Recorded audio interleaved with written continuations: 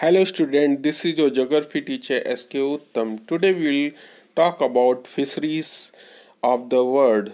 The main fishing grounds are found where cold and warm current meet.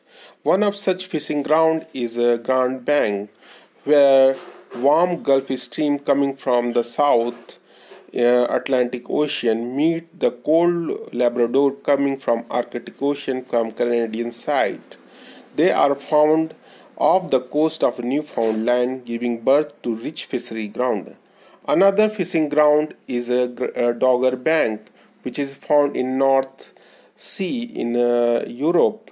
It is found between the United Kingdom and Norway.